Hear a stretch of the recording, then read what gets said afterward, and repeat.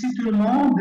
Merci Benjamin de ton assistance vraiment précieuse et d'avoir surmonté tous les obstacles pour nous aider à mettre en place cette session. Merci encore une fois. Merci Laurence d'avoir été vraiment très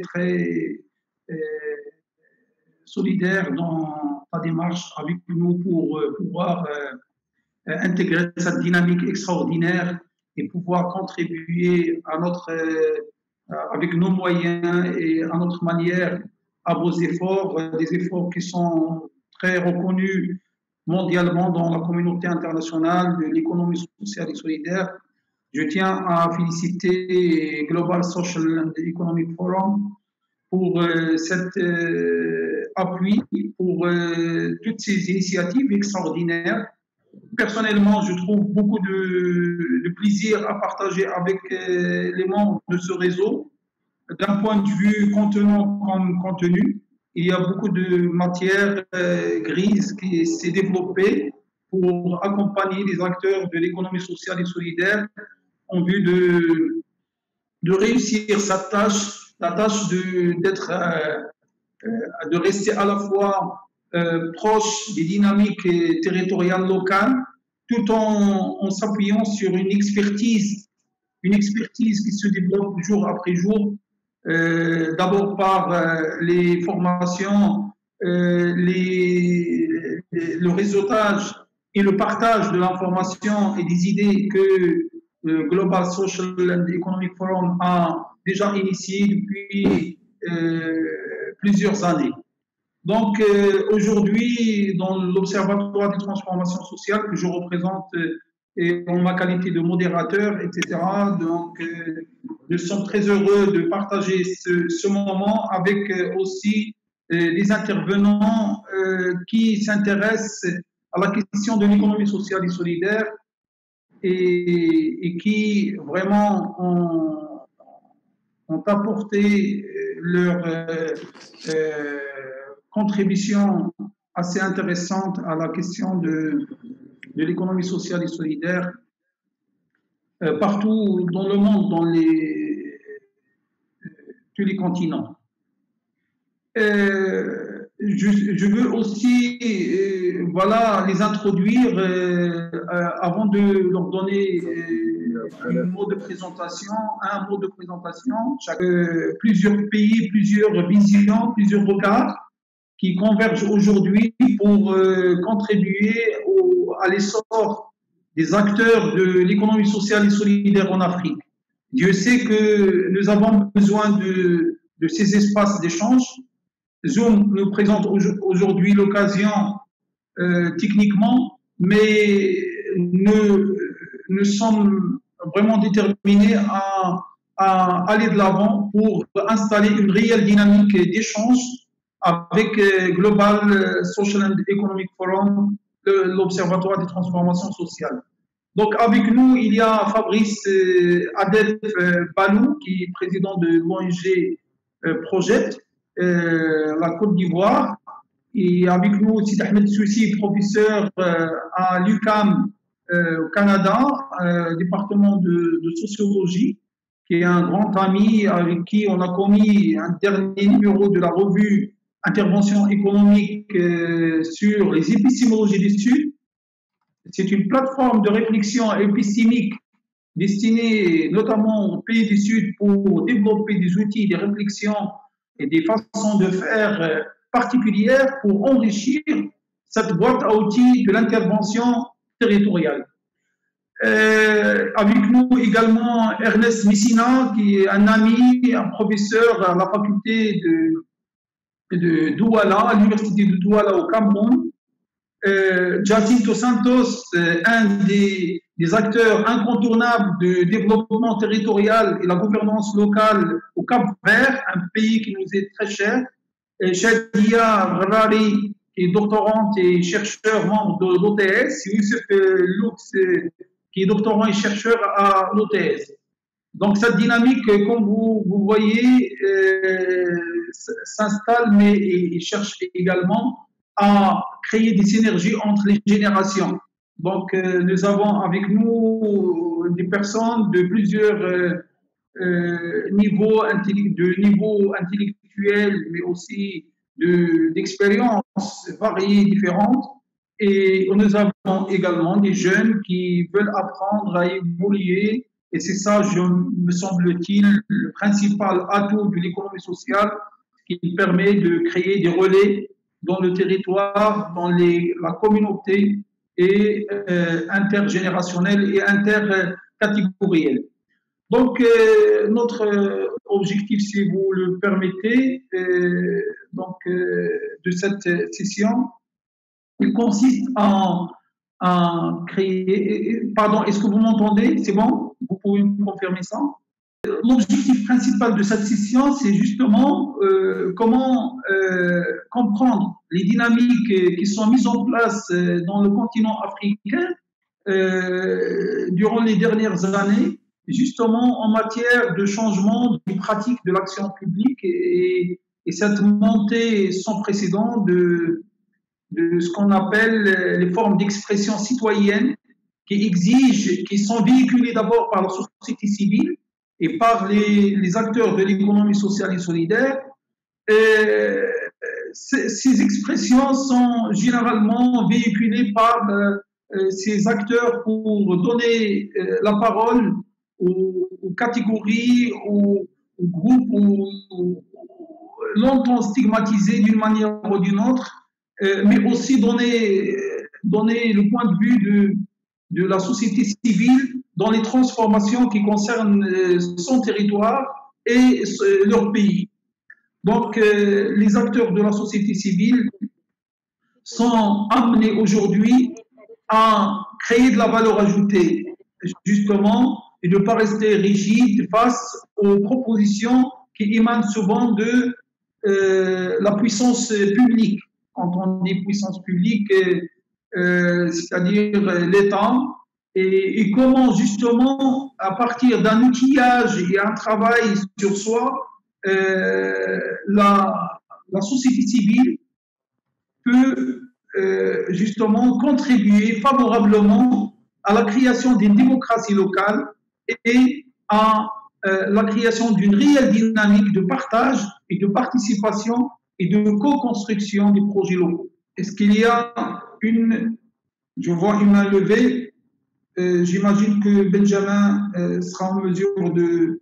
Voilà, donc les principaux axes de cette session consistent en une analyse des interactions entre l'État et les acteurs de la société civile et de l'économie sociale autour de projets de territorialisation des politiques publiques de développement. Donc ça, c'est un premier axe, donc sur lequel on va poser une question à chacun des intervenants et à chacun de réagir 2-3 minutes à sa façon, peut-être plus pour détailler davantage une expérience donnée selon les pays, selon les contextes. Le deuxième axe concerne les stratégies des acteurs de la société civile et les acteurs de l'économie sociale dans les formes de régulation et de gouvernance, de récupération et d'appropriation des dynamiques du dialogue territorial local. Et en troisième lieu, l'engagement de la société civile dans la co-construction de solutions innovantes. Ici, je fais appel, bien entendu, à la question de l'innovation sociale à proprement dit. Benjamin, on peut passer au deuxième slide, s'il vous plaît. Un retour en arrière, un petit flashback. Très bien, merci. Donc, les questions vont toucher également les formes de dialogue territorialisées à l'échelle locale, les formes de satisfaction aux exigences pressantes des citoyens, le développement institutionnel, comment il a été appréhendé et mis en place par les acteurs de la société civile, les formes de territorialisation des projets de développement et l'intégration des politiques des minorités, etc., le respect de l'égalité des chances, l'approche et l'engagement pour les objectifs du millénaire pour le développement durable, que vous savez. Donc, ces éléments-là seront évoqués conjointement par des acteurs, par des chercheurs et par des praticiens et par des experts également. Donc, je donne la parole tout de suite à Jacinto Santos de Cap-Vert pour exprimer son point de vue par rapport à notre première axe, s'il vous plaît. Jacinto, on vous écoute. Jacinto Santos, je demande à tous les participants, s'il vous plaît, de couper le son et la vidéo au moment où un autre intervenant intervient. Merci. Ça va, vous m'écoutez bien? Très bien. Très bien. Bonjour à tous, c'est avec un grand plaisir que je participe dans cette réflexion virtuelle. Rapidement, nous sommes en ce moment justement à la fin de la campagne électorale pour la 8e élection municipale au Cap-Vert. C'est très intéressant parce que c'est dans le contexte de la pandémie, avec beaucoup de restrictions du point de vue des communications avec des électeurs et de l'opinion publique. Et en même temps, intéressant du point de vue des thèmes clés du débat électoral. Je disais que le Cap-Vert va compléter cette année presque 30 ans du pouvoir local démocratique, avec 8 élections municipales et avec beaucoup de la participation. La première élection municipale a enregistré 14 candidatures issues de la société civile et 29 ans après, sur 65%, 60 candidatures des partis politiques, nous enregistrons 12 candidatures issues de la société civile.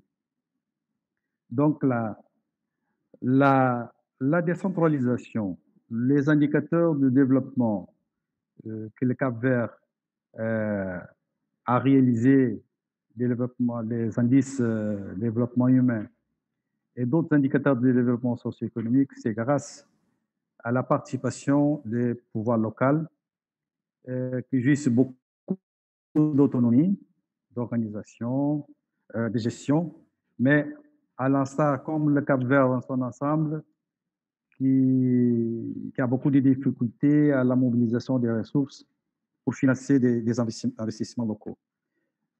Donc, ce mouvement de centralisation a eu des éléments, des points, des différentes dynamiques.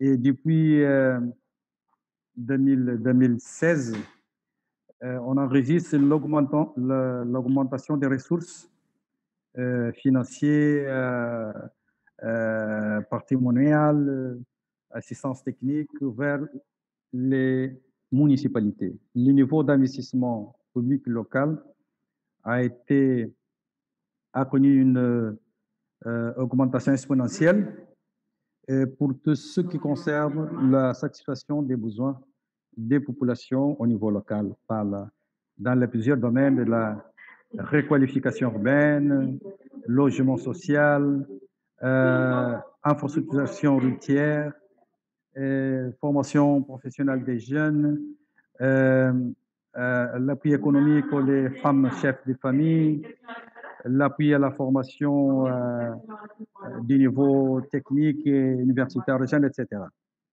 Mais concernant la participation de l'économie sociale et solidaire, nous avons constaté le suivant.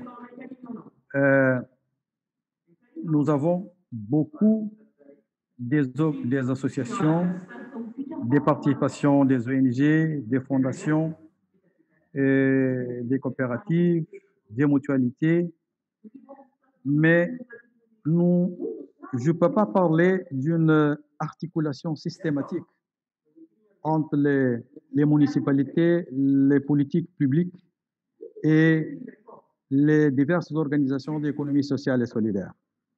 Donc, mais on enregistre quand même des participations assez importantes que les pouvoirs publics classiques ne peuvent pas répondre.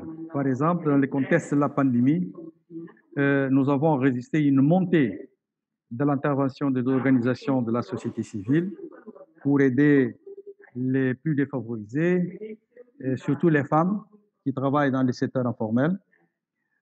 Aussi l'intervention accrue des institutions des finances solidaires. Donc,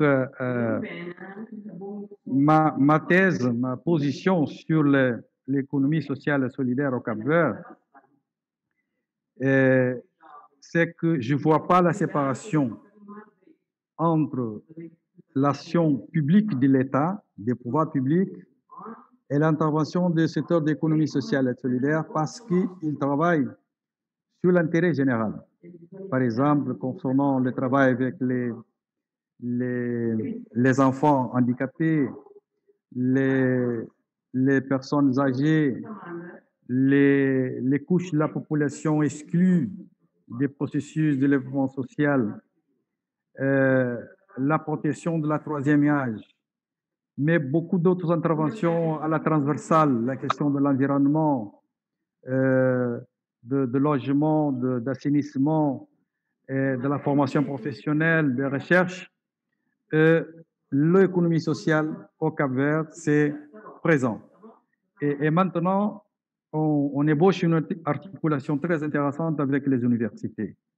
Nous avons monté, en collaboration avec les universités, 2 cours de formation sur l'économie sociale et solidaire.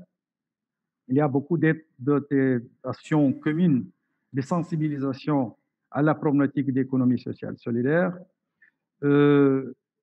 Maintenant, tout le monde parle d'économie sociale et solidaire, des coopératives, d'associations comme une des solutions. Dans la conséquence de la pandémie, on va avoir la montée du chômage, surtout auprès des jeunes et des femmes. Et l'économie sociale solidaire, c'est l'instrument qui permet de regrouper les gens pour résoudre des problèmes de revenus et d'autres emplois. Et dans ce contexte, nous avons développé, je vais à la fin, une expérience bien réussie. Nous avons introduit les artisans, les couturiers, les couturières dans les réseaux de la production des masques à l'usage communautaire. C'était une bataille très forte auprès du gouvernement parce que le gouvernement voulait seulement recevoir les masques des entreprises capitalistes. Et nous disons non, il faut créer des opportunités. Il faut pas, c'est pas acceptable que dans le contexte de crise, les gens qui sont les plus défavorisés continuent à être plus pénalisés dans cette circonstance. Et avec les associations, les associations des entrepreneurs catholiques du Cap-Vert et quelques structures de l'Église, l'ONG comme Site Habitat, on a pu mettre dans le réseau 25 artisans qui jusqu'à présent produisent dans le marché, a lancé dans le marché 24 000 masques à l'usage communautaire. 24 000 dans un pays comme le Cap-Vert, comme la ville de Praia, c'est beaucoup. Pour vous, c'est rien, mais c'est beaucoup.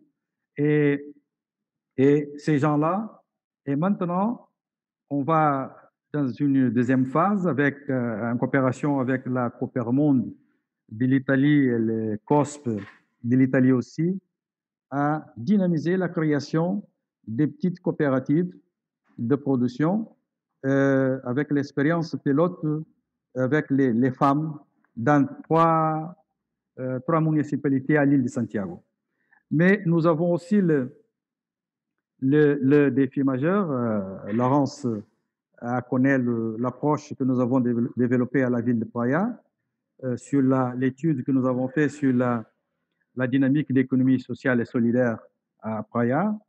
Et le gouvernement a introduit dans son programme, qui est à la fin la promotion des réseaux municipaux d'économie sociale. Nous sommes en train de sensibiliser avec les maires pour qu'on puisse travailler d'une façon systématique l'inclusion de l'économie sociale et solidaire dans les problématiques de développement économique local. Les partenaires, quels partenaires internationaux aussi sont sensibilisés à introduire dans leur programme indicatif de coopération un axe spécifique sur la promotion de l'économie sociale et solidaire dans la perspective des générations de l'emploi et des revenus soutenables. Le cadre légal, c'est favorable, beaucoup favorable même que nous constatons qu'il y a quelques domaines qu'il faut pousser la réglementation pour qu'on puisse introduire beaucoup dans le système d'articulation avec les politiques publiques. À la fin, une question clé, c'est la problématique du financement de l'ESS, l'activité de l'ESS. Bon, nous avons discuté avec le gouvernement et nous avons pu réussir de signer un accord cadre pour le financement des initiatives de la société civile.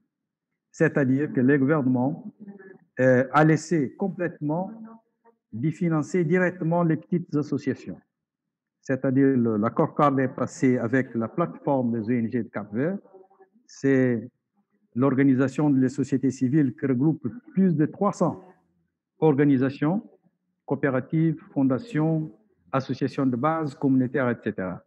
Et toutes les associations participent à l'offre publique à partir de l'édital qui est lancé pour avoir l'accès au financement pour la réalisation des activités. C'est insuffisant, bien sûr, mais c'est la condition d'introduire la transparence et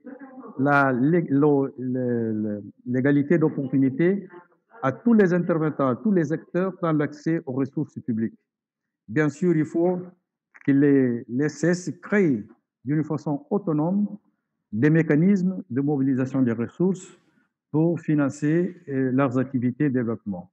Et dans ce point de vue-là, fonctionnent 7 institutions de microfinance au Cap-Vert, coopératives et mutualités d'épargne et crédit, qui maintenant travaillent dans un cadre de régulation par la Banque centrale qui permet de créer des mécanismes de transparence, de gestion et de l'accès à la couche plus défavorisée du Cap-Vert, l'accès au petit crédit.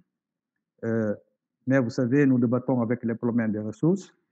Il y a un élément clé, c'est comment développer les réseaux au niveau régional, continental, international, pour petit à petit régler ce problème de financement, parce que nous avons vu que dans ce contexte de la crise, que les options et les mesures des politiques publiques, malheureusement, ne créent pas des impacts positifs, transformateurs dans les couches qui sont plus défavorisées. Et je parle des jeunes, je parle des femmes, chefs de famille, je parle des communautés reculées, pauvres, qui n'ont pas des moyens d'intervention publique, de faire des pressions sur les pouvoirs publics, etc.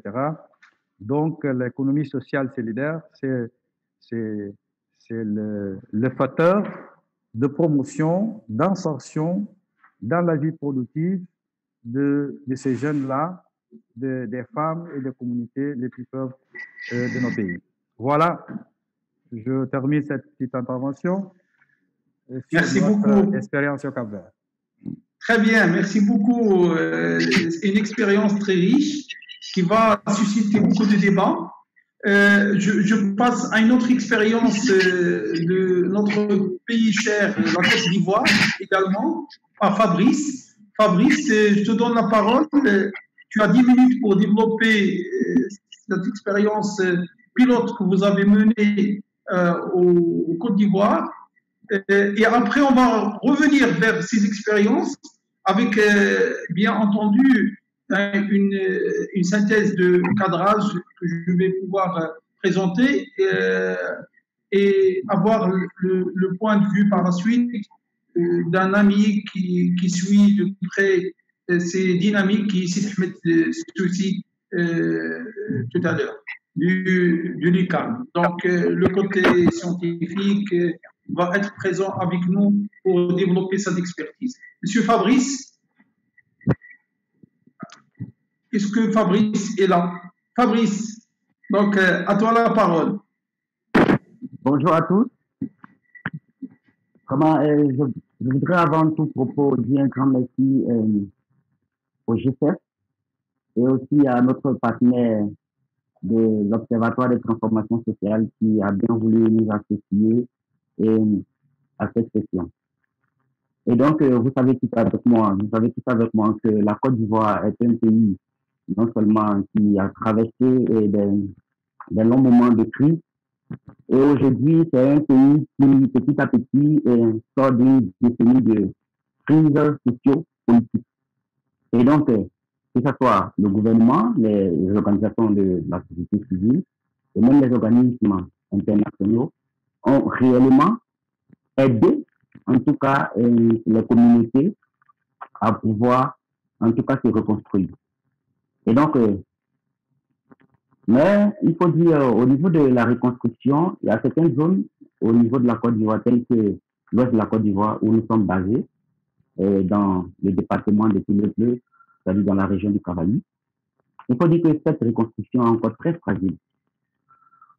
Non seulement du fait de nombreux défis à relever, et donc au niveau de ces défis concernant par exemple l'éducation, la formation, la santé, les problèmes liés au foncier, il y a aussi les questions liées à l'égalité des gens, les sécurités, c'est-à-dire les questions sécuritaires, puisque nous sommes à une zone frontalière qui fait frontière avec le Libéria. Vous savez tous avec moi que le Libéria est un pays qui a traversé aussi de longs moments de crise, de longs moments de conflit. Et donc, les frontières sont encore très poreuses. Et donc, tout ça, aujourd'hui, c'est en tout cas des défis. Et il faut ajouter à cela aussi les questions de l'emploi des jeunes. Et donc, aussi la question de migration, parce que c'est une zone aujourd'hui qui est en train de, dans 1 ou 2 ans, sera la boucle du cacao. Et donc, avec la forêt classée au niveau de Taï, et donc, cette zone-là est propice réellement à tout ce qui est activité agricole parce que les pluies sont abondantes et aussi c'est un sous-sol vraiment qui est assez riche. Et donc, c'est ce qui amène aujourd'hui nos frères de la CEDEAO, côté Burkina, du Mali et autres, à pouvoir migrer dans cette zone-là pour, en tout cas, essayer de développer aussi un certain nombre d'activités pour avoir de quoi subvenir à leurs besoins. Et donc, cela, bien évidemment, crée des problèmes en termes de gestion des ressources naturelles et surtout la préservation de l'environnement. Et donc, nous, en tant qu'organisation de la société civile, nous avons initié un certain nombre d'actions. Parce que pour nous, avant de poser toute action, il fallait chercher à comprendre les causes profondes, parce que ce que je viens de vous expliquer, c'est les causes immédiates. Donc, pour nous, il fallait chercher à comprendre les causes profondes de ce qui a créé, en tout cas, la crise, surtout au niveau de notre région, au niveau de l'ouest de la Côte d'Ivoire. Bien évidemment, cela nous a amené à entreprendre, à initier un certain nombre d'actions et un certain nombre de partenaires ont bien voulu, en tout cas, nous accompagner parce que nous avons mené pas mal d'actions avec nos propres moyens et cela nous a permis d'attirer l'attention d'un certain nombre d'acteurs tels que l'OIDH, nous avons Side of Conscience, et nous avons la Fondation Rosa de Luxembourg. Et donc, tout cela a attiré leur attention. Et bien évidemment, avec notre réseau, notre maison, le GCF, qui aussi a contribué véritablement à l'incubation de notre jeune organisation aujourd'hui qui fait son petit bonhomme de chemin. Et donc, au niveau du département de Toulouse, nous avons initié des sessions de dialogue parce que pour nous, c'était important de chercher à comprendre les causes profondes. Et donc, au niveau de ces sessions, nous avons eu, en tout cas, pour cible, au niveau de ces sessions, les victimes de guerre, les personnes qui ont tout perdu durant la crise, les ex-réfugiés, les rapatriés, qui sont venus du Libéria et certains qui étaient des déplacés internes au niveau Côte d'Ivoire, mais qui sont revenus parce qu'à leur arrivée, ils étaient confrontés véritablement à un certain nombre de problèmes. Certains, par exemple, ont eu leur terre occupée. Certains, par exemple, ont eu leur maison, leur logement brûlé. Certains ont eu leur logement occupé par les hommes en armes. Donc, il fallait véritablement, et non seulement chercher à comprendre, mais aussi, cela, bien sûr, accompagné de tout ce qui est plaidoyer autour à l'endroit des autorités. Et donc, nous avons initié cette session avec les femmes. Et donc, parmi les femmes, il y avait certains veuves, aussi avec les jeunes. Et donc, ces sessions nous ont permis réellement de comprendre la source de ces problèmes, mais aussi de permettre à l'ensemble de ces participants de partager les défis et aussi les leçons apprises et de faire des suggestions. Et donc, lors de ces sessions, nous avons eu à travailler sur un certain nombre de thématiques concernant un certain nombre de défis. Donc, les thématiques, il y avait des questions, par exemple, liées à la réintégration des ex-réfugiés. Il y a aussi les questions du chômage, le manque d'emploi des jeunes, des questions concernant l'oisiveté, parce qu'il fallait chercher à comprendre qu'est-ce qui fait que ces jeunes-là sont oisifs. Au niveau du chômage, chercher à comprendre.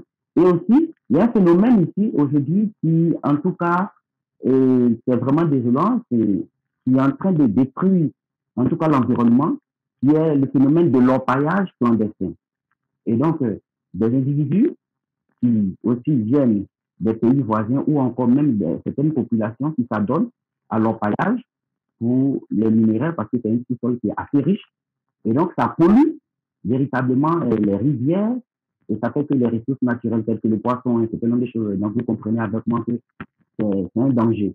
Et donc, pour nous, il fallait aussi initier cette session de dialogue pour chercher à comprendre, éviter ces acteurs-là qui sont lancés dans l'orpaillage clandestin parce que parmi ces acteurs, nous avons constaté qu'il y avait des femmes. Il y a certaines veuves, par exemple, qui ont tout perdu durant la crise, qui n'ont pas d'autres moyens de pouvoir, d'autres moyens, d'autres ressources. Et donc, elles s'adonnent à cela et pour leur permettre de quoi à manger. Et donc, il fallait inviter ces femmes ou encore ces personnes-là pour essayer d'échanger avec ces personnes.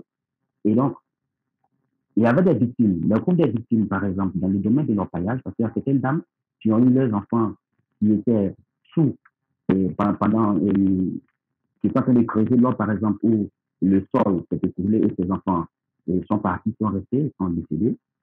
Il y a eu aussi certaines, par exemple, qui aussi ont été victimes d'un certain nombre de choses durant les activités d'orpaillage. Donc, il fallait les inviter et donc permettre à ces personnes qui ont été victimes de pouvoir partager l'expérience avec les communautés pour montrer comment est-ce que, par exemple, l'orpaillage clandestin est un véritable problème pour la société et comment est-ce qu'elles ont vécu véritablement ces moments de difficulté. Et donc, derrière, c'est de permettre à ces personnes de pouvoir sensibiliser la communauté pour pouvoir permettre à la communauté de changer de perception, de aussi consolider un réseau au niveau local de femmes pour appuyer ces dames-là, pour leur permettre de lutter véritablement contre ce phénomène d'orpaillage clandestin. Mais derrière, c'est de leur permettre aussi ensemble de voir comment est-ce qu'elles pourraient changer d'activité ou pour celles qui souhaiteraient toujours rester dans ce domaine-là,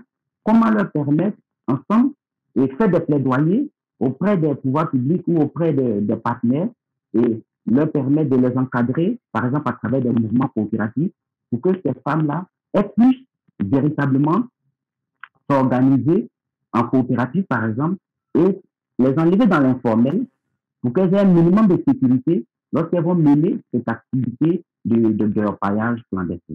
Et donc, à ce niveau, grâce à ces sessions de dialogue, nous avons ensemble avec ces femmes-là véritablement essayer de pouvoir nous entendre sur un certain nombre de points. Donc, aussi, en plus de cela, concernant le chômage des jeunes, il fallait aussi inviter sur la table, lors de cette session, certains jeunes, par exemple, qui se sont lancés de leurs propres moyens, malgré les difficultés, mais qui ont réussi dans la vie, qui ont pu entreprendre et aujourd'hui qui sont un modèle. Et donc, ces jeunes, il fallait les éviter aussi. Et certains jeunes qui sont des chômeurs, qui n'ont pas d'autres moyens de pouvoir s'en sortir. Et donc, inviter ces personnes et aussi les autorités au niveau local, telles que les représentants du ministère de la Jeunesse et de l'Emploi des Jeunes, et aussi le ministère de la Protection sociale, et les inviter à ces sessions et permettre à ces jeunes-là qui ont réussi leurs propres moyens, comment est-ce que ces jeunes ont pu arriver à ce niveau, malgré que la situation était vraiment difficile. Et donc, ces jeunes ont pu partager leur expérience. Pour certains qui manquent d'emploi, qui sont manipulés politiquement aussi, ça leur a permis aussi de pouvoir présenter leurs défis et aussi les différents problèmes qu'ils rencontrent qu'ils ont rencontrés durant ces dernières années. Donc, ces sessions nous ont permis aussi de comprendre les causes profondes de l'oisiveté, du chômage dans la zone. Et donc, l'ensemble de ces jeunes ont décidé de pouvoir se mettre ensemble à travers, en tout cas, une plateforme pour pouvoir véritablement lutter contre tout ce qui est phénomène de manipulation politique, de pouvoir travailler pour leur autonomisation économique. Et donc, pour nous, ces sessions étaient vraiment très, très enrichissantes. Et aussi, ça a été pour nous un moyen de véritablement enrichir un certain nombre de projets et d'appel à projets, c'est-à-dire d'enrichir au niveau de notre planification pour pouvoir avoir un certain nombre d'arguments qu'il fallait présenter au niveau international, que ce soit au niveau du G7, que ce soit auprès d'un certain nombre de partenaires techniques et financiers. Et par la grâce de Dieu, nous avons attiré l'attention des autorités des pouvoirs publics et non grâce au G7 après Afrique, cela nous a permis de pouvoir entrer en contact avec l'Assemblée des régions du Sud de Côte d'Ivoire. Depuis nous avons en tout cas lancé ce plaidoyer, nous avons en tout cas eu gain de cause. Et donc, la RDC qui a en tout cas accepté de nous accompagner dans le processus. Donc, pour nous, il fallait maintenant mettre en place un cadre permanent, un cadre de dialogue et d'échange avec le pouvoir public, c'est-à-dire les décideurs. D'où nous avons mis en place l'écosystème au niveau national avec l'appui d'un certain nombre d'acteurs locaux et bien sûr le G7 qui a beaucoup contribué au niveau de ce processus. Et donc, nous avons pu mettre en place l'écosystème national. Et donc, cet écosystème, nous avons lancé le Forum international des jeunes leaders. Et donc, lors de ce forum, c'était de permettre à ces jeunes-là, en tout cas, et aussi à ces femmes-là, de pouvoir non seulement partager l'expérience, mais en tout cas de consolider un réseau qui va leur permettre réellement de pouvoir promouvoir l'entrepreneuriat social et coopératif. Et malheureusement, nous avons été confrontés à la Covid, qui a vraiment mis un frein à nos différentes activités. Et toujours, comme je l'ai dit, c'est pourquoi depuis le début, je remercie véritablement le G7 parce que c'est un réseau qui véritablement nous a apporté beaucoup. Et donc, nous avons, lors de la Covid, un certain nombre d'activités qui ont été vraiment bloquées. Et donc, il était question à travers ce forum-là de mettre en place un mécanisme. Et donc, ce mécanisme-là, c'est un mécanisme de prévention des violences, de lutte contre le chômage et de préservation de l'environnement. Et donc, pour nous, il fallait réorienter notre approche, puisqu'il y avait la Covid, donc il était vraiment bloqué. Et donc, revoir notre stratégie. Mais en même temps aussi, nous avons reçu un appel à projet de la FOACA, l'agence coréenne, et grâce au G7. Et donc, nous avons répondu à cet appel à projet. Et par la grâce de Dieu, nous avons pu, en tout cas, capter ce financement qui, véritablement, va nous permettre de pouvoir déjà consolider les acquis, mais aussi de pouvoir, cette plateforme qui devait voir le jour après le forum, déjà, de pouvoir travailler dans ce contexte Covid, de la mise en place de cette plateforme qui va réellement nous permettre au niveau local, au niveau des territoires, d'améliorer la gouvernance locale, permettre aux acteurs de l'économie sociale et solidaire, c'est-à-dire les coopératives, les artisans et autres, leur permet d'avoir un cadre pour échanger avec les pouvoirs publics, c'est-à-dire les préfets, les maires, les conseils régionaux, de créer ce cadre-là, c'est d'eux, pour ceux qui sont vraiment engagés, des ambassadeurs, qui vont faire partie d'un comité de suivi qui va se réunir chaque trimestre. Et donc, ce comité va nous permettre réellement de pouvoir nous orienter ou encore de faire le suivi du processus. Bien évidemment, Fabrice, après... Oui, allô? Fabrice, tu peux souligner les actions après un deuxième retour, d'accord? Ok. Pour nous Et donc, permettre de donner l'occasion aux autres intervenants de faire la première présentation. Après, on va faire le deuxième round pour répliquer autour des questions, etc. ok. Et donc, Merci. à ce niveau, je pense que et concernant cette plateforme qui verra bientôt le jour et aussi pour nous permettre de renforcer l'écosystème autour de l'emploi. Et donc, pour la première phase de mon intervention, moi, c'est ce que je pourrais dire pour l'instant et je vous remercie. Merci beaucoup, Fabrice, pour cette expérience de notre pays cher, la Côte d'Ivoire.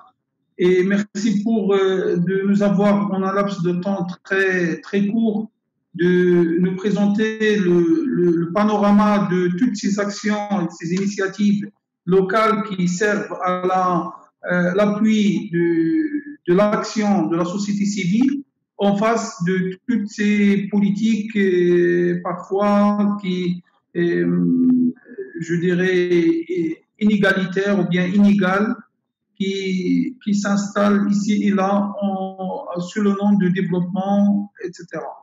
Donc la société civile joue un rôle extraordinaire dans les pays africains justement pour justement représenter une nouvelle façon, une nouvelle forme de faire le développement équitable, intégré, le développement inclusif de toutes les catégories. Et je vous en félicite et je vous félicite tous nos amis de la Côte d'Ivoire d'avoir contribué positivement à la création d'une réelle dynamique de réflexion critique aussi vis-à-vis des politiques publiques et locales menées dans votre pays. Je reviens vers Sid Ahmed Soussi, justement un chercheur qui suit de près les dynamiques du syndicalisme africain et qui a développé plusieurs réflexions et écrits sur cette question pour nous donner aussi un autre regard sur les dynamiques de base créées par des organisations qui défendent l'intérêt de leurs membres en vue justement d'améliorer les conditions de vie et de travail dans de nombreux espaces productifs en Afrique. Sid Ahmed Soussi, à toi la parole. Tu as 10 minutes, s'il te plaît, avant de revenir vers toi pour des questions du débat. Oui, bonjour. Pour moi, il est très tôt ici à Montréal, donc il est possible que je n'ai pas toute la concentration nécessaire. Je voulais juste d'abord commencer par un petit mot de remerciement à toi, Youssef, et puis aussi pour toute l'équipe qui a organisé cet échange. Moi, je vous avoue que je suis particulièrement passionné par ces expériences-là. Et je travaille depuis plusieurs années comme sociologue du travail et du syndicalisme sur ces questions, en particulier dans leur contexte africain.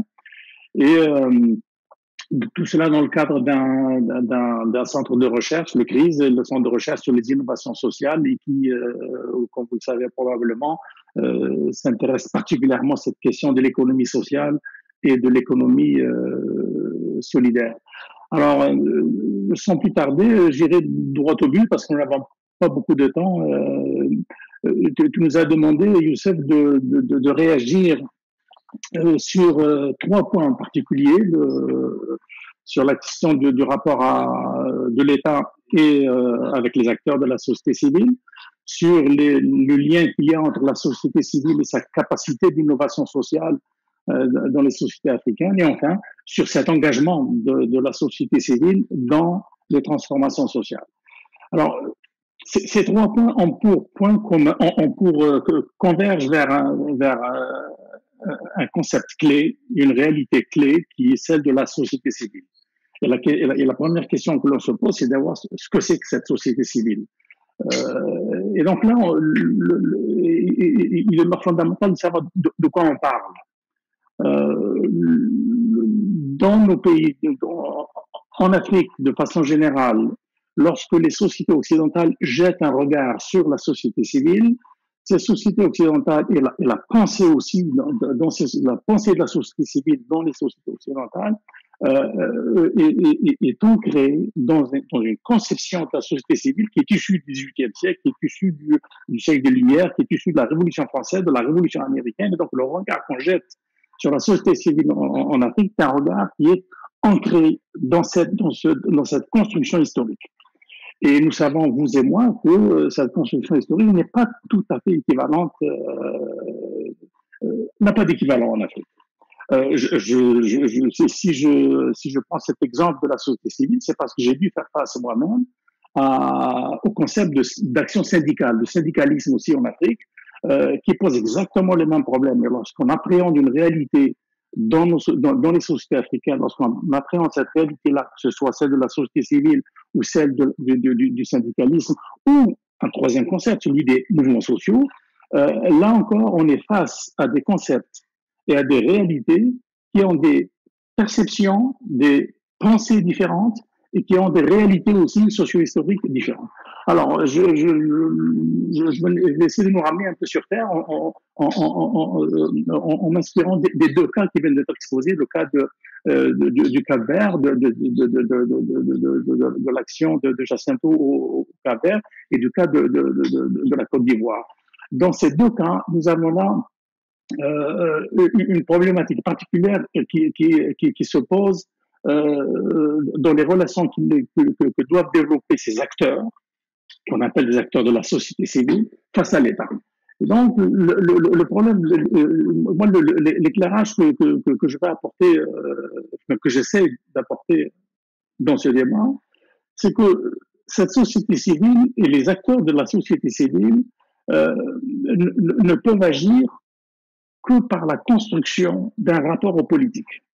C'est-à-dire que le mouvement coopératif, par exemple, les organisations, les ONG, dans le contexte de l'économie sociale ou de l'économie solidaire, ne peuvent agir que en fonction de leur rapport à l'État. Et que leur rapport aux politiques, de façon générale, dans ces sociétés, est exclusivement cadré par leur rapport à l'État, vu l'omniprésence de l'État. Et le fait que l'État soit omniprésent et que toutes les actions des autres acteurs soient subordonnées à son accord pose un problème. Et donc cela pose un problème particulier qui est celui de l'élargissement, précisément, du nombre des acteurs de la société civile. Parce qu'actuellement, que ce soit au niveau des coopératives, au niveau de l'économie sociale, par exemple, dans le secteur agricole, ou dans d'autres secteurs, par exemple au niveau des activités des femmes, des activités des jeunes, etc., dans plusieurs sociétés, ces acteurs de la société civile ne peuvent agir que par l'intermédiaire d'un rapport à l'État, un rapport pacifié à l'État. Et donc, toute la question or, dans les sociétés occidentales, le problème qui se pose, c'est que, la capacité d'action qui permet à l'économie sociale et solidaire de se développer, c'est très précisément multiplication, la multiplicité plus exactement des acteurs, de ces acteurs-là dans la société civile et la possibilité pour ces acteurs d'élargir leur rapport aux politiques et non pas de se cantonner uniquement à une relation de subordination avec l'État. Et c'est précisément cela qui fait la force de la société civile. C'est ça qui fait la force de ces coopératives, de ces ONG, dans les sociétés occidentales en particulier. Et donc, tout cela pour revenir à cette idée première, qui est celle de savoir comment construit-on une société civile et qu'est-ce qu'on entend par société civile. Et donc, à mon avis, cette question-là est majeure. Donc, alors, c'est un peu dans ce contexte-là, d'ailleurs, comme tu le sais, cher Youssef, que nous avons lancé cette réflexion, ce numéro sur les épistémologies du Sud. Parce que la question ici, c'est pas simplement une question épistémologique, c'est pas simplement une question de définir théoriquement ce que c'est qu'un acteur de la société civile, ce que c'est que la société civile. La question ici, c'est que pour agir, il faut en même temps penser l'action et savoir de quoi on parle et nommer cette action. C'est-à-dire élaborer des concepts, des définitions qui nous permettent de savoir de quoi on parle et qui nous permettent aussi de construire, de construire des fondements solides à l'action que l'on entreprend plutôt que d'avoir à chaque fois à la reprendre, à la recommencer. Alors, et cela passe à un ancrage endogène dans les sociétés africaines. Et pour le moment, actuellement, dans les différentes expériences que nous vivons aujourd'hui, cet ancrage endogène reste la plupart du temps tributaire de deux choses. Il est tributaire, d'un rapport très fragilisé avec l'État, mais surtout, il est tributaire aussi de sa manne financière, du lien financier ombilical qu'entretiennent ces acteurs de la société civile, ces coopératives, ces ONG, etc., avec des financements extérieurs. Or, et là je boucle la boucle de ce que j'ai dit tout à l'heure, or, pour pérenniser ce lien ombilical, c'est-à-dire ces sources financières qui permettent d'alimenter cette action, ces sources financières exogènes qui permettent d'alimenter cette action, eh bien, il faut en quelque sorte répondre à la demande, livrer la marchandise. Lorsqu'une ONG américaine, canadienne ou allemande finance une activité au Mali, au Côte d'Ivoire ou ailleurs, elle s'attend à ce que, entre guillemets, excusez-moi le terme de management, mais que la marchandise soit livrée, c'est-à-dire que le projet soit mené à bout de façon à satisfaire les critères posés par le financement. Or, le contexte dans lequel on pense la société civile dans ces sociétés du Nord, c'est-à-dire ces organismes qui financent précisément cette action locale en Afrique, ces organismes-là ont des critères qui sont exogènes au milieu africain, qui sont exogènes aux sociétés africaines. Et donc, qui ont une conception, une perception et une définition surtout de ce que c'est qu'un acteur de la société civile, de ce que c'est qu'un rapport à l'État, de ce que c'est qu'un rapport à la société civile, qui est très différente. Et donc, à mon avis, le problème, il est là. Et donc, tout cela passe évidemment par peut-être très rapidement, et je finirai là, de tout cela pose deux questions. Comment tenir compte de ce que nous avons appelé dans notre réflexion, les altérités contextuelles en Afrique, c'est-à-dire de ces réalités qui se construisent en Afrique, qui sont historiquement construites en Afrique, avec tout le passé que possèdent les sociétés africaines, dû à la colonisation, dû à la transcolonisation, dû au rapport de subordination aujourd'hui, donc toutes ces réalités locales qui sont propres aux sociétés africaines. Donc c'est ce que du point de vue occidental on appelle les altérités contextuelles. Deux.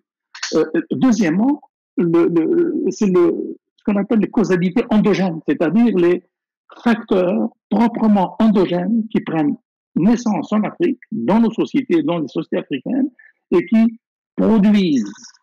se conjuguent pour produire ces réalités de dysfonctionnement, à la fois social, politique, culturel, économique, notamment dans le secteur de l'économie sociale, auquel il faut s'attaquer. Alors, c'est un véritable défi. Donc, la question que moi je pose dans cet échange, dans ce débat, c'est comment faire en sorte Et là, j'ouvre une petite parenthèse, et je ne suis pas le premier à entamer cette réflexion. Moi, cette réflexion, je l'ai entamée en particulier parce que j'étais interpellé très particulièrement et spécifiquement par les travaux d'Achille Mbembe, par exemple, en Afrique, des travaux d'Apadoura en Inde et de Bama en Inde aussi, par exemple, où nous faisons face à ce même type de problématique.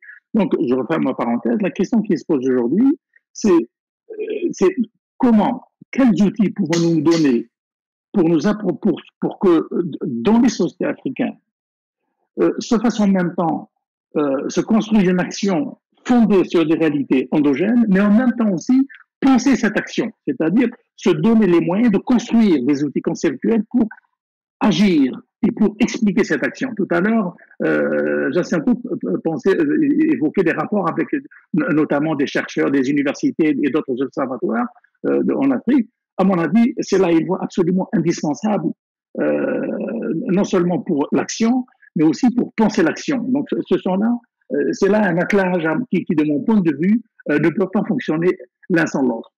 Voilà, je vais m'arrêter là parce que pour laisser l'échange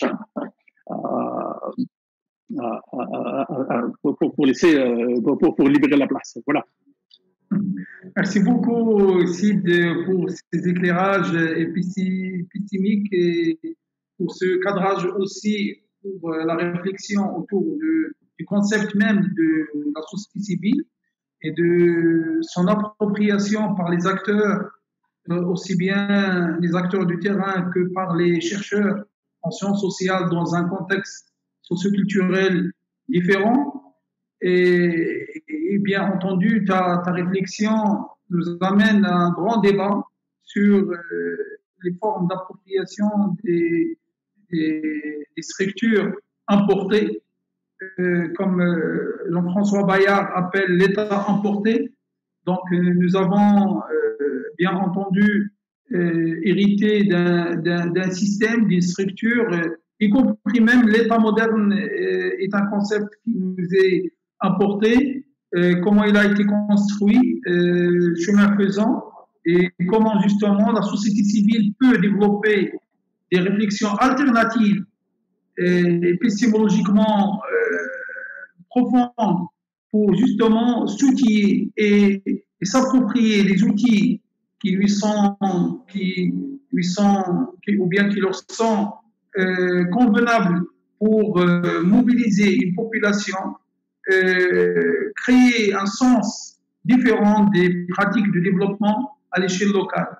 C'est ça le challenge justement des laboratoires de recherche, des chercheurs en Afrique. Bien entendu, cette réflexion m'amène à poser la question également à notre ami Ernest Messina du Cameroun comme historien sur le processus ou bien l'historicité de ces structures de développement, comment est-elle appropriée par la société camerounaise et à quel point le chercheur peut suivre avec des outils construits ou bien co-construits sur le terrain ces dynamiques et leur donner l'appellation exacte, l'appellation authentique relative à ce contexte socioculturel particulier.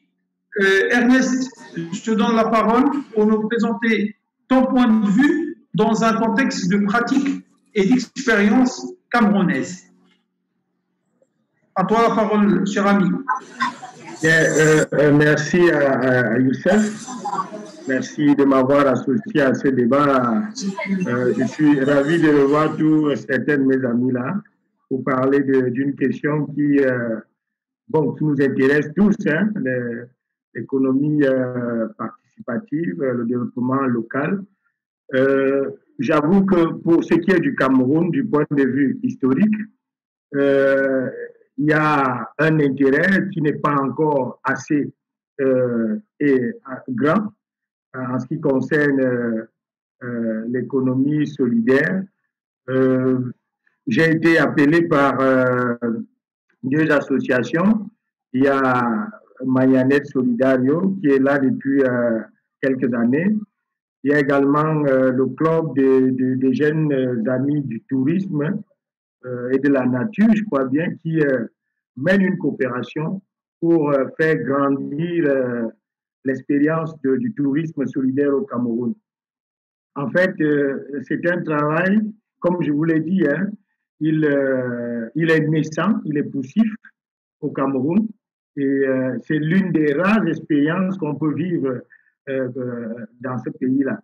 Alors, depuis 3 ans aujourd'hui, c'est un partenariat entre ces deux associations qui se sont arrangées à se partager les tâches du genre Mayanet, qui est une organisation non gouvernementale qui est dirigée par le père Emilio au Cameroun, qui fait venir des touristes. Et de son côté, le club des jeunes amis de la nature, de l'environnement et du tourisme s'occupe de l'organisation des visites au niveau du Cameroun. C'est vrai qu'à un certain niveau, les deux se rencontrent. Et à côté de cela, en plus de cela, il y a toujours, hein, il y a une sorte je ne sais pas si c'est pas appelé une petite pratique un peu néocoloniale, parce qu'il y en a qui viennent avec de l'argent, qui viennent donner à ceux qui n'en ont pas.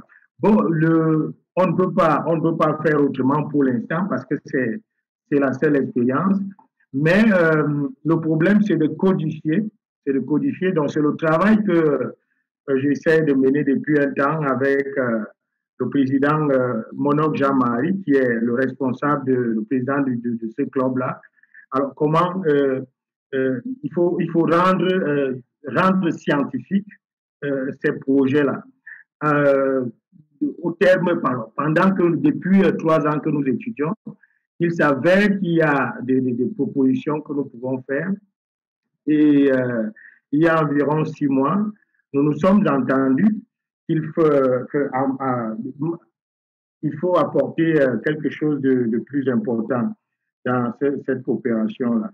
Donc, la coopération devra, ça c'est des propositions, devra contribuer au développement des collectivités territoriales hein, où il y a des sites touristiques, de telle sorte que, je prends un exemple, lorsqu'un touriste vient, il est hébergé, il laisse 5% des frais d'hébergement vont à la collectivité territoriale. Celle-ci s'engage à mener un projet de développement dans sa localité, un projet social de développement, de telle sorte que tous les acteurs de cette localité soient concernés directement ou indirectement, mais de façon bénéfique à ce tourisme-là. Et donc, 5% à verser aux collectivités territoriales pour soutenir le développement local. Il y a également la nécessité de former la population à l'économie solidaire. C'est ce que fait déjà le club en termes de séminaires, de formation dans certaines collectivités territoriales telles que les mairies dans la région du centre Cameroun. Et nous proposons un accord qui va coiffer toutes ces activités entre ces partenaires-là, donc la société civile représentée par une organisation non gouvernementale et une association camerounaise, dont le CEJAC, pardon. Donc, il y a un partenariat entre cette société civile-là, les collectivités territoriales et les acteurs de l'activité touristique au Cameroun. Donc, c'est donc un partenariat qui sera basé sur ces 3 acteurs et la construction est toujours en cours. Il faudra également une coopération, une corporation. Il faut créer une corporation des acteurs du tourisme solidaire. C'est comme cela qu'ils pourront travailler ensemble, peut-être dans le cadre des syndicats, dans le cadre de conventions collectives, mieux mener leur bataille concernant ce développement local. Donc, en réalité, le Cameroun n'a pas assez développé la question du développement local. Nous le voyons dans nos universités. Tous ceux qui s'aventurent font des efforts. Malheureusement, le capitalisme ambiant sur lequel la société camerounaise a été construite, la société moderne née de la colonisation, fait en sorte qu'aujourd'hui, on a du mal à expérimenter cette forme de développement qui pourtant peut aider au développement global de ce pays. Donc voilà en gros ce que je peux dire de cette expérience-là qui est nouvelle dans l'histoire du développement local ou solidaire au Cameroun. Merci Youssef. Merci beaucoup, mon ami Ernest, pour cette présentation succincte mais très riche et profonde de l'expérience de développement à travers une mobilisation assez importante des acteurs de développement au Cameroun. On revient vers vous par des questions plus précises, plus étayées, pour avoir aussi le feedback de l'auditoire et des autres participants. Je donne la parole tout de suite, sans plus tarder, comme ça on va arriver à gérer rationnellement le temps, à Shadia pour nous présenter rapidement, en 10 minutes également, le cas d'une expérience qu'elle a vécue dans sa recherche sur un des acteurs de développement local, un des acteurs qui sont censés accompagner la société civile pour la mise en place des projets de développement. Shadia, à toi la parole. Bonjour, vous m'entendez? Donc, merci. Oui, je sais, donc excusez-moi. Donc c'est pour ça que j'ai arrêté le partage, donc je vais juste parler. Donc voilà, je disais que le contexte des années 90 au Maroc, il a été caractérisé par un certain déficit social.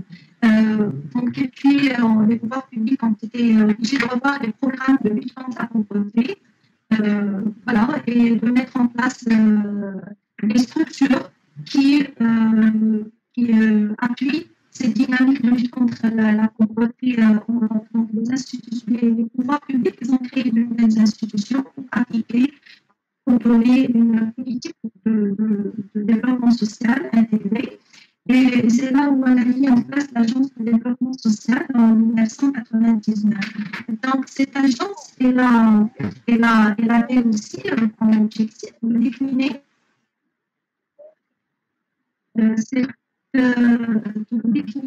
cette nouveauté au niveau de positionnement dans les associations en tant que partenaire incontournable de développement, mais aussi en tant que bénéficiaire des programmes d'appui et en tant qu'acteur participant à la décision, puisque le conseil d'administration de l'agence, qui a été présidé par le Premier ministre à l'époque, il est composé de représentants des ministères, mais aussi de représentants d'associations. Donc, c'était quand même une nouveauté dans une structure qui décline cette nouvelle configuration État-association, puisque les pouvoirs publics, ils étaient conscients, il y avait une certaine conscience par rapport au rôle que pouvait avoir la société civile pour occuper, encadrer, animer un espace plus important en vue d'atteindre des objectifs communs de développement, donc notamment en termes de prise en charge sociale, du social, voilà, une prise en charge du social. Donc, l'objectif d'avoir une agence, comme ça a été dit, souligné dans la note sur la protection sociale de la Banque mondiale en 2002, est d'innover la prestation des services de protection sociale en garantissant leur appropriation locale, en intégrant les initiatives intersectorielles, les bailleurs de fonds, les agences publiques et les ONG. Donc, depuis sa création, l'agence a adopté une approche guichet. réactif impulsé par le gouvernement qui visait à encourager des partenariats avec les acteurs locaux et à soutenir leurs projets. À travers aussi des approches et des pratiques qui sont innovantes. Parce qu'à l'époque, il n'y avait pas ce genre d'appui à la société civile qui était en pleine émergence. Donc, l'agence a adopté une approche participative. D'ailleurs, les projets, on va dire qu'il y avait dans le comité de sélection des projets à appuyer, ce n'était pas seulement une évaluation des projets ou une sélection, mais il y avait beaucoup d'apprentissage, c'était une co-construction des projets avec les acteurs de la société civile. Donc, c'était une approche participative qui s'appuie aussi sur une proximité et beaucoup de partenariats avec les associations, avec les acteurs de la société, du secteur privé et dans une phase ce qui suivra, c'était aussi des partenariats avec les acteurs locaux, les élus locaux, voilà. Donc, aussi, au niveau, on a parlé d'une approche guichet, donc il y avait un soutien financier, et même ce soutien, il était basé sur de nombreux dispositifs d'appui, comme des fonds de développement local, des caisses solidaires de développement et des caisses village solidaires. Donc, sans beaucoup détailler ces différents dispositifs. Là, c'est-à-dire pour faire une certaine appréciation de ces mécanismes d'accompagnement à travers les évaluations qui ont été faites, les évaluations externes à l'agence, et puis notre rencontre avec les acteurs de la société civile. Il fallait dire que c'était une appréciation positive des projets et de toute cette dynamique d'accompagnement. Donc, les porteurs de projets, ils ont fait preuve d'une bonne compréhension des enjeux et des dynamiques administratives. Les projets appuyés, ils étaient en parfaite adéquation avec les besoins exprimés, c'est-à-dire tout au début de la conception des projets. Et voilà, donc il y avait un accompagnement, un encadrement technique tout au long du projet. Donc il y avait même aussi la mise en place de mécanismes de pérennisation qui étaient définis avant la fin du projet et discutés avec les parties prenantes. En ce qui concerne un constat par rapport à cette approche guichet. Donc, il a été constaté qu'il favorisait plus des ONG et des régions qui sont dotées de grandes capacités. Par conséquent, il pouvait conduire un processus d'exclusion des régions et ce n'est pas bien apprécié de la part de l'agent. Les acteurs de terrain, ils ont besoin plus, c'est-à-dire on a remarqué que les acteurs de terrain ont besoin plus de renforcement de capacité au sens large, de formation d'outils, de modalités d'intervention. On a remarqué aussi qu'il y avait des disparités en termes de capacité d'organisation, puisque les associations les plus organisées et outillées qui pouvaient répondre aux mécanismes mis en place par l'agence. Et voilà, il y avait aussi un éparpillement dans l'intervention de l'agence parce qu'il y avait une diversité de projets. Voilà, donc après c'est comme ça, l'agence il a essayé de revoir son cadre stratégique. Donc, il a adopté une nouvelle stratégie qui était basée sur le ciblage territorial, proactif, centré sur le renforcement des capacités des acteurs, sur une durée relativement longue, pour pouvoir assurer la pérennité de l'action. Et la de la part des acteurs. Donc, en parallèle, le soutien financier et l'accompagnement, ils ont été maintenus. Donc voilà, c'est une expérience de cette agence qui aujourd'hui existe toujours, mais qui est en face de nouveaux défis, notamment dans le contexte actuel. C'est-à-dire qu'il y a de nouveaux défis en termes de son positionnement institutionnel, la légitimité de son action dans ce contexte nouveau actuel qui demande de revoir nos orientations en termes de lutte contre le déficit social qui ne cesse de grandir. Vraiment, je vous remercie. Et Shadia, pour cette présentation, c'est vrai que on est un peu contraint par le temps actuellement.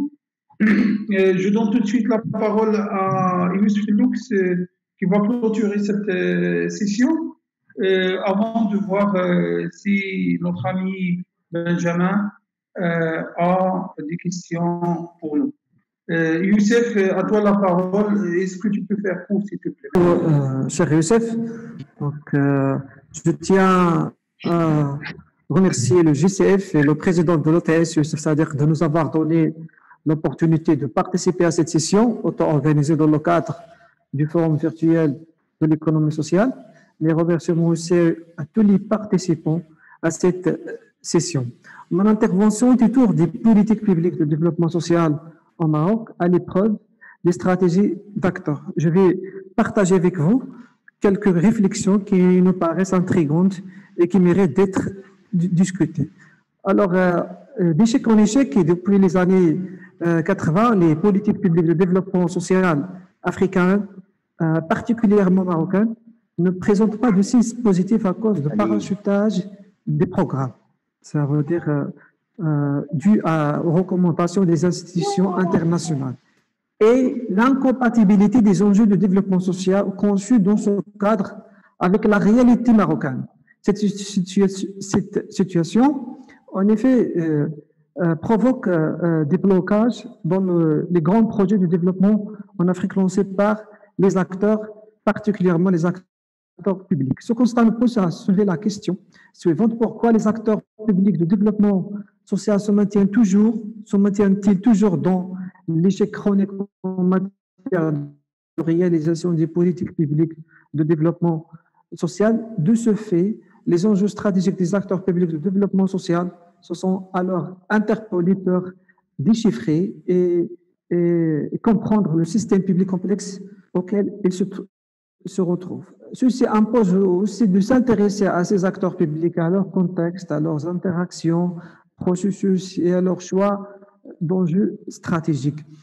Comme affirmé Michel Crozier-Friedberg, on part de l'acteur lui-même, de ses stratégies qui sont en fonction d'une part du jeu des autres acteurs et d'autre part de ses ressources disponibles.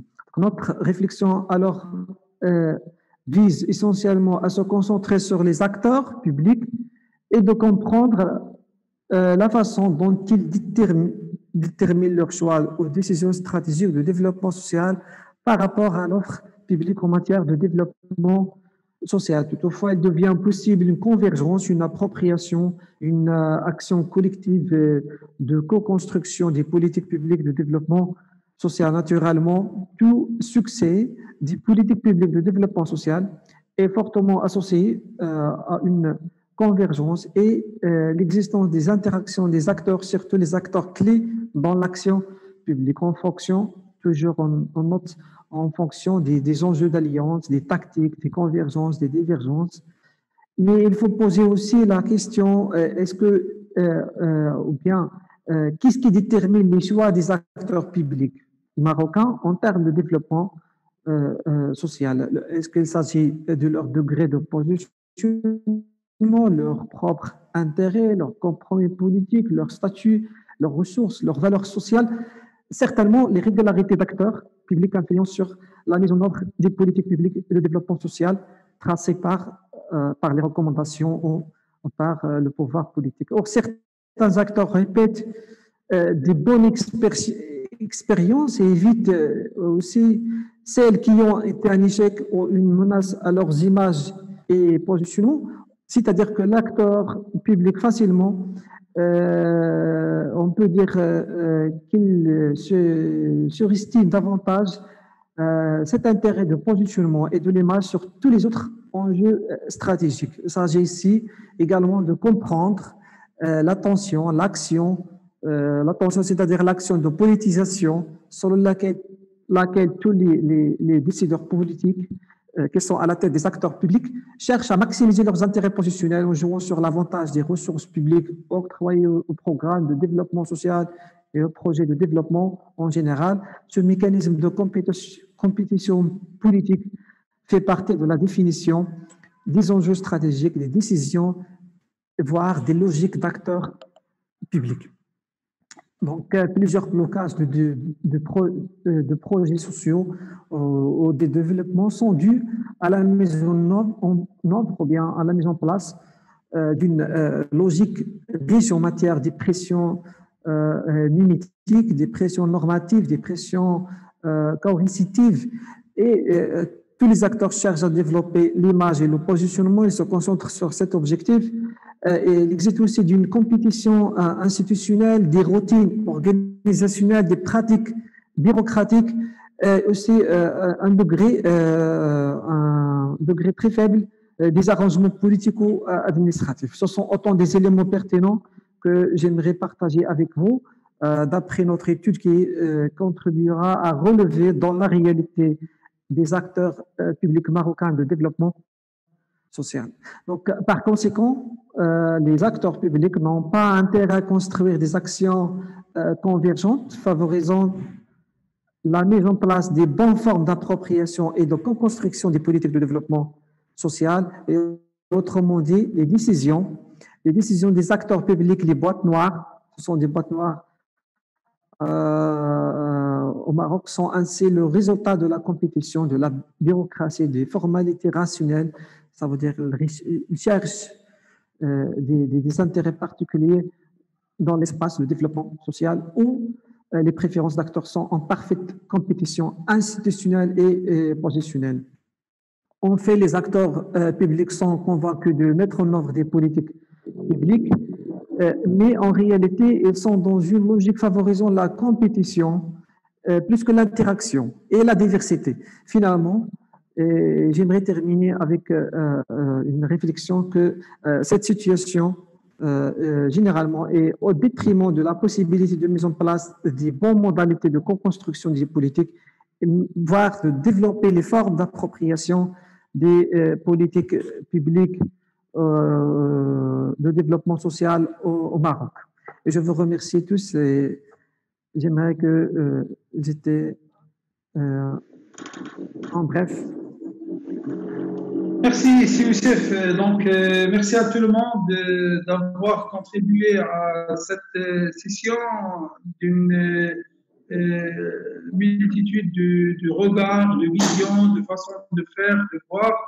Je voulais justement avoir l'accord de Benjamin. Est-ce que nous disposons de 2 minutes, Benjamin, avant de clôturer? Oui, tout à fait. Très bien. Même une dizaine de minutes, si ça. Très bien, très bien. Si est-ce qu'il y a des questions pour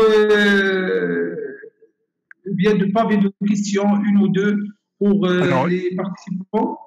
Pas de questions via le chat, mais peut-être que certains voudront intervenir, voudront poser leurs questions maintenant.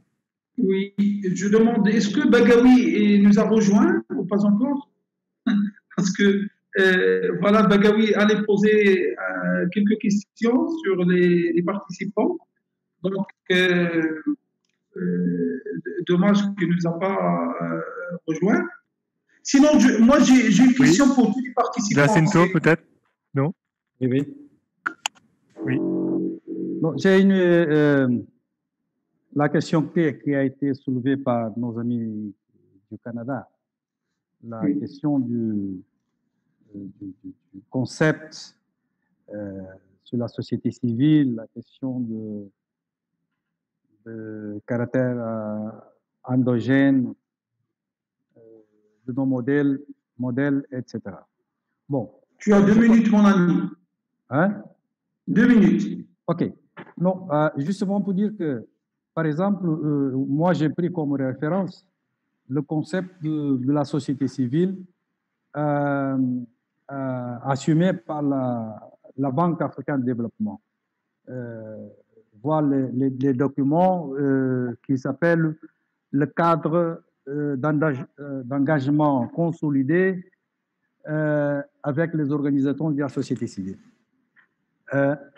Mais le problème majeur, ça dépend du cadre légal et constitutionnel qui existe dans les pays africains. Par exemple, au Cap-Vert, la Constitution de la République est claire.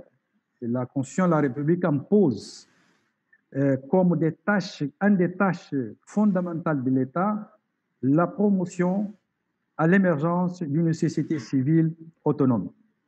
Et la conception de l'exercice de la gouvernance et du pouvoir, c'est partagé entre l'institution publique et la société civile organisée. Donc, l'organisation de l'État capverdien établisse que,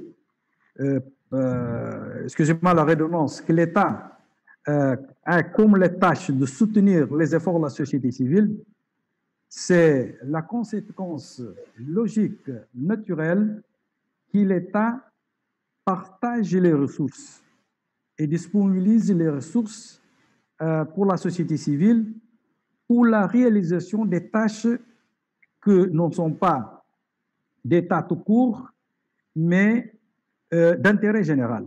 Par exemple, je termine, quand une association définisse comme le but de l'intervention travailler avec les personnes handicapées, les personnes âgées, dans le domaine de l'éducation, la santé, etc. Ça, c'est du rôle, c'est la fonction de l'État. Mais comme l'État ne peut pas accomplir cette tâche, il partage.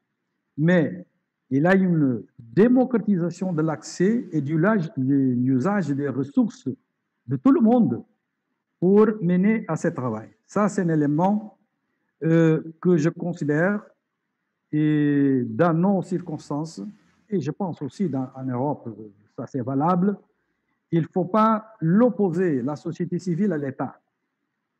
Bon, il y a d'autres domaines de l'économie sociale solidaire. Quand je prends les coopératives, les mutualités, ce sont des entreprises à finalité sociale. Donc, ces entreprises-là doivent s'insérer dans le marché et doivent obtenir des ressources auprès du marché de la banque pour financer ces activités. Mais l'État, quand il considère qu'il y a des couches de la population marginalisées et pour des raisons politiques, éthiques et morales, il doit promouvoir l'inclusion sociale et productive, l'État doit établir les mécanismes de collaboration, de protocoles de collaboration dans le sens de la complémentarité, de la concertation pour le développement. Ma perspective, c'est que l'avenir de la société civile, l'économie sociale et solidaire en Afrique doit se faire maintenir son identité, son autonomie dans un cadre de politique publique inclusive. Voilà. Bravo, bien dit mon ami Jacinto. C'était très clair. La question de l'autonomie de la société civile dans le cadre des politiques de développement se pose avec acuité. Bien sûr qu'il y a plusieurs expériences différentes d'un pays à un autre. La meilleure façon pour inclure et intégrer la société civile dans les pratiques de développement, c'est une démarche participative, inclusive, et bien entendu, une société civile assez riche, structurée, démocratique, peut contribuer favorablement à la mise en place des politiques de développement, développement inclusif. Il y a Sid Ahmed Soussi qui veut prendre la parole. À toi, Sid. Oui, merci de m'avoir donné la parole. Je vais pas la garder longtemps là, parce qu'on est vraiment serré par le temps. En tout cas, je comprends parfaitement la réponse que vient de donner Jacinto à mon intervention et je suis tout à fait d'accord avec lui. Je partage tout à fait son point de vue quant au fait qu'il ne s'agit pas d'opposer État et société civile, mais qu'il s'agit surtout de construire un rapport à l'État à partir d'un rapport aux politiques qui soit pluraliste, qui caractérise surtout le contexte, j'allais dire, l'écologie politique dans les sociétés occidentales. C'est précisément ce pluralisme-là qui fait parfois défaut dans les sociétés africaines, il faut bien le dire. Et que donc, de ce point de vue-là, nous sommes tout à fait d'accord. Il n'en reste pas moins que pour définir les réalités africaines, très souvent, que ce soit en économie, par exemple, pour rendre compte de ce rapport aux politiques souvent très dur, on parle d'informalité, par exemple, etc. Donc, on a je pense qu'il y a un gros effort à faire aussi d'appropriation, comme le disait tout à l'heure Youssef, à la fois des réalités et de la façon de les penser et de les construire. Maintenant, j'ai juste une petite proposition à faire très rapidement, mon cher Youssef et chers amis, c'est que faire maintenant, que faire ensuite, parce que je trouve que ce débat-là ouvre des portes, ouvre des horizons, et permet surtout, c'est quand même rare, moi je le sais parce que j'ai beaucoup de collaborations avec des collègues africains et puis d'autres organisations de la société civile, dont notamment de plusieurs organisations syndicales. Le fait est que se pose, et c'est la première fois que je vois justement un forum, un espace où il y a un véritable débat non seulement entre universitaires, mais aussi entre acteurs universitaires autour de cet objet qu'est l'économie sociale et solidaire, et par le biais justement de ces instruments d'analyse que sont la société civile et le rapport aux politiques. Donc, je te lance la responsabilité, mon cher Youssef, de voir donc, comment on peut poursuivre cette discussion, comment on peut poursuivre sous d'autres formes cet échange avec nos amis et entre nous. Voilà, merci. Merci, Sid.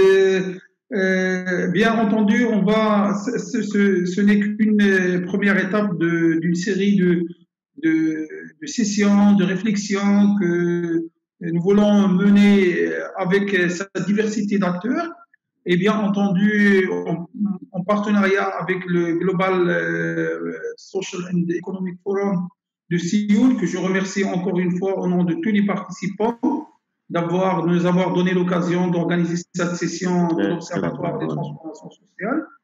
Et bien entendu, on va trouver le moyen avec nos collègues du forum avec Benjamin et Laurence pour mettre en place d'autres sessions de réflexion, parce que c'est un sujet très intéressant qui nous aidera à outiller l'acteur de la société civile en vue d'être utile et efficace dans son intervention pour la communauté.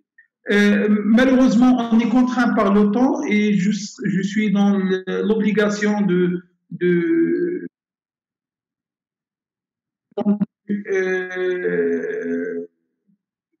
qui sera suivi d'un débat. Dans notre débat, on s'engage sur cette voie, sans doute.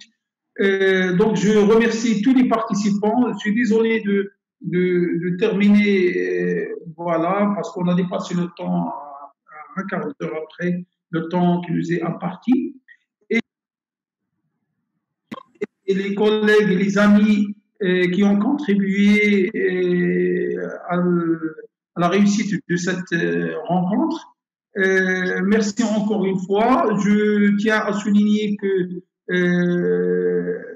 Hakima Boufi-Doraifi assure le rapport de cette session. Une fois achevé, je le partagerai avec vous, bien entendu, pour avoir des retours de votre part et préparer une autre session d'une manière plus participative, cette fois-ci avec vous. Merci Benjamin, encore une fois, merci tout le monde d'avoir contribué avec nous. On espère ouvrir le débat, la réflexion sur notre continent pour pouvoir apporter, sinon des réponses, du moins des questions qui peuvent nous éclairer dans notre quête du sens dans les pratiques de développement territorialisé.